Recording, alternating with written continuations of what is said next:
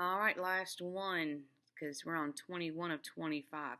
So using congruence and similarity, criteria to prove relationships. All right, well, let's see what the relationship is. So I'm going to click on my GeoGebra. All right, so I got looks like an obtuse scalene triangle. All right, so what's the perimeter? Okay, here's something new. Well, perimeter is when you add up all the sides. So the first thing I got to do is find the side lengths, and then I'm going to add them all together. So I'm going to come over here and find their distance. So click on AB to find the distance, BC, and then AC. All right, so I've got 7.85 and 11.2. To find perimeter, you got to add all those together. So I'm going to add 7.8 plus the 11.2 and the 5. All right, so let's see what my perimeter is. 7.8, 11.2, and 5. Looks like I got a perimeter of 24 units. 24 units. And that's all they ask. So there you go. All right. Perform these transformations on ABC to create two similar triangles. All right, so they wanted me to find the lengths of the perimeter, and look at their ratios. All right, so last time we did all this, but we're looking for area. This time we're looking for perimeter. All right, let's see what we're going to do first. So dilate triangle ABC to a scale factor of 2 to create the new one. And that's going to be A prime, B prime, C prime. So I'm going to go to dilate by point. Ooh, I got to have a point first.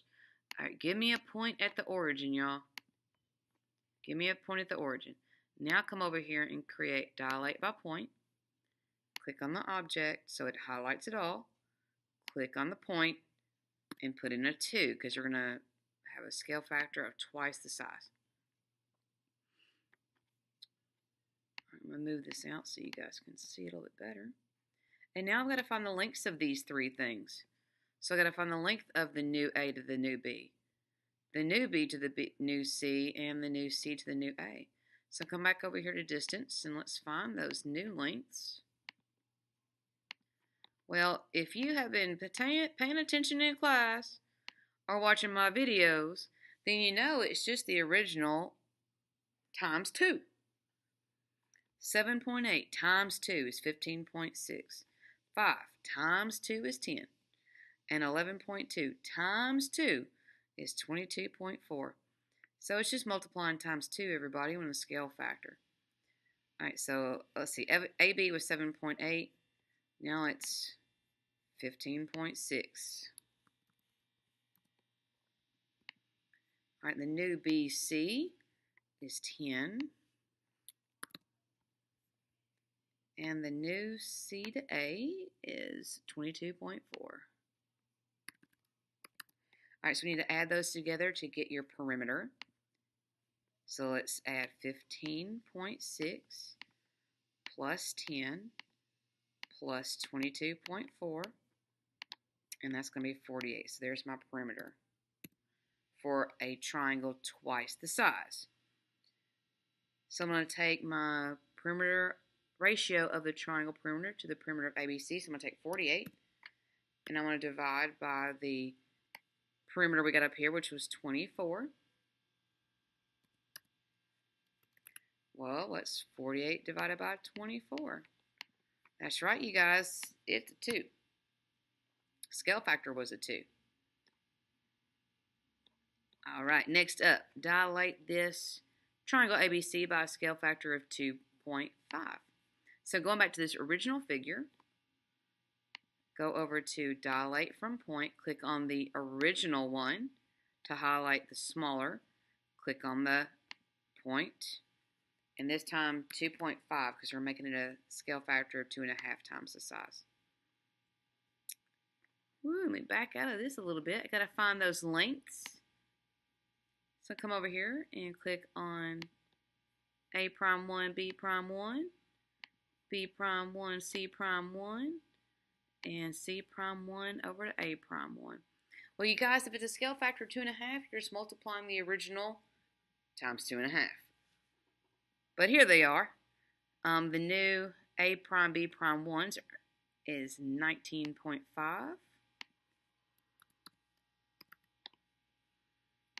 From the B prime to C prime 1 is 12.5. And C back to A was the 28. We're going to find perimeter by adding those three things together. 19.5 plus 12.5 plus 28. And I get a 60. Now they want a ratio of the 60 to the original 24. What do you think we're going to get? I think we're going to get 2.5. So 60 divided by 24, 2.5. So it didn't really work for area. Area isn't the same because you're multiplying. When you multiply, you tend to get bigger numbers. So it didn't come around to the scale factor. Perimeters do. Perimeters will always come back to being what the scale factor are. All right, so we can hit submit. All right, how does the scale factor of each dilation in question 2 relate to the ratio? They are the same. The scale factor and the dilation are the same. Scale and dilation is equal. All right. Question 4. Now compare a different pair of similar triangles. Find the ratio of the side lengths of the primes to the primes of 1. All right, so let's see. I wish I had an easier way to look at this. All right, so A of primes of the 1s was 19.5. 19.5 divided by, I need just the regular A prime, B prime, so that was 15.6. All right, we're going to divide those, y'all. 19.5 divided by 15.6. 15.5 divided by 15.6, 1.25.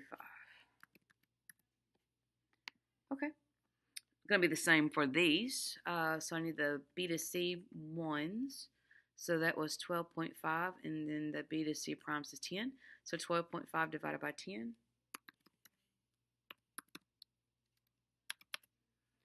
I can tell you now it's going to be 1.25. Because anytime you divide by 10, just move the decimal one space to the left.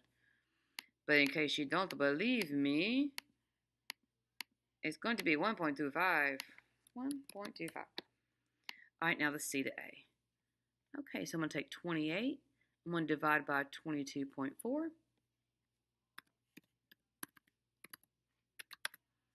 1.25, I guarantee you. 28 divided by 22.4. We have 1.25. All right, teachers, faculty. All right, so I'm going to hit submit here, 1.25 on all of them. All right. Question number 5. Oh, last question. Now find the ratio of the perimeters to the ratio. Compare the values. Well, they were the same. I just found them. They're 1.25s. They are the same. Awesome. All right, so self-evaluate is 5 because I can rock some geometry. All right, so this is the last one for congruence and similarity of triangles. This was slide 21 of 25. All right, you guys, last one in Unit 3. Woo!